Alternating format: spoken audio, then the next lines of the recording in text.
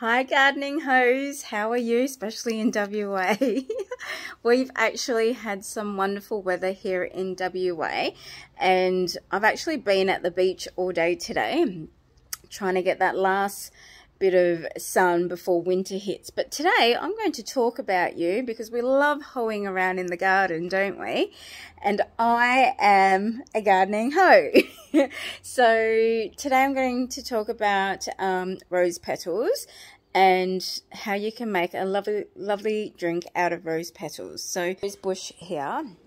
Now I've got 3 types of different roses in my garden and I've specifically grown them for my Ayurvedic garden, okay? So these aren't sprayed because I do eat the rose petals.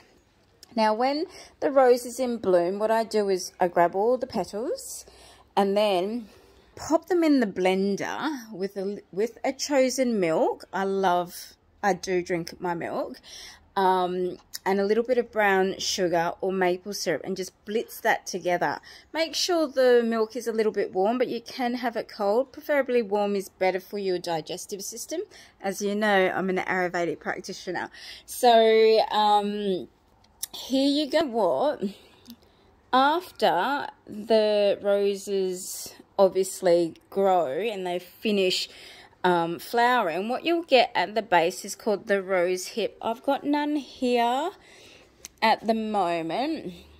Let me just walk to the other. There's my dog. There's my fire pit. It's all happening. Okay, hold on.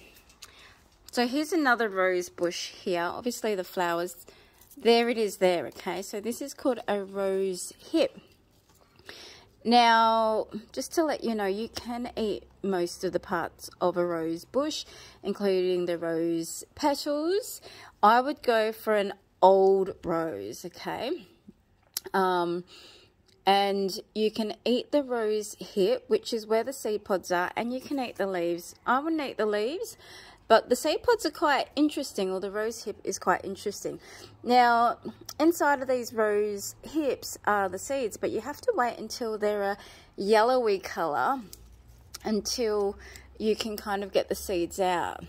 Now, I'm sure this one's a damask rose, highly fragrant, and one of my favourite roses to eat, okay? All right, I hope you like that little video.